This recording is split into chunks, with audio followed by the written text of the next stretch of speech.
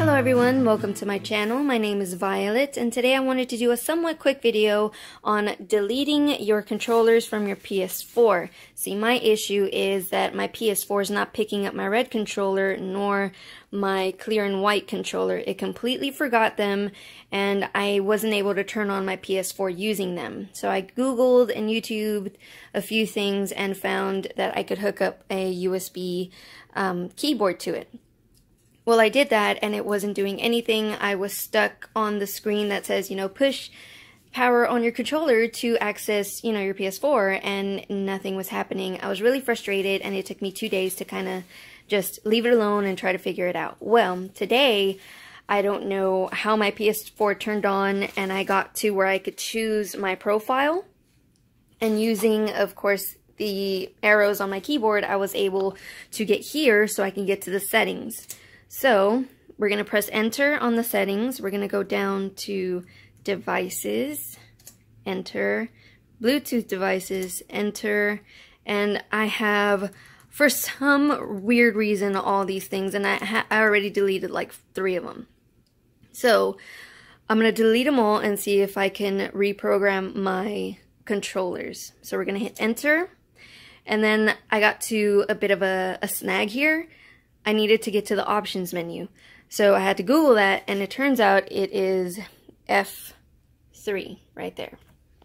F3 brings up the forget device. We're going to hit enter, and then arrow, we're going to hit OK. Then that's what we're going to do for every single one of these. And I guess I'll be back. So now that I'm done clearing everything except my keyboard, what I'm going to do is try to reset this little guy here. It took me a couple of tries, but I figured it out. So I left it connected as far as the controller. Now that I'm trying to reprogram it back to my PS4, I left it connected with that black wire, right? Your micro USB. It's blinking right now. What I did was I held the share button and the PS4 button for about 10 seconds until it actually came up on my screen. So let's hit enter. Do you want to register this Bluetooth device? Yes. Alright. So let's see if it works. Oh, it works! I'm using my controller! Check it out! Oh, finally! Oh my god, I can't believe I did it. I'm such a super not tech savvy person, but I did it. I'm so proud of myself. Well, there you go. That is basically using the keyboard to your PS4 to get that going. I don't know if I mentioned this earlier or if I'm going to have to edit this, but what I did is I used this reset pin, and you could use a paper clip or the SIM tray key that Samsung devices like Samsung phones come with.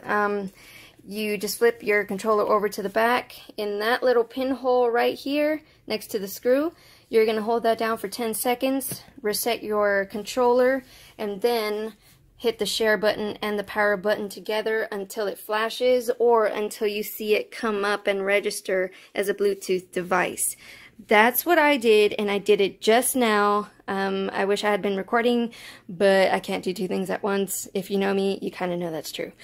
But there you have it. I hope this was helpful. If it was, you know that I try to do helpful videos. That's like my thing. So if you like this video and you learned something, hit the like button. If you didn't and you already knew, I don't know what you're doing here. But if you're cool, hit that subscribe button. And hopefully I will see you soon on another video.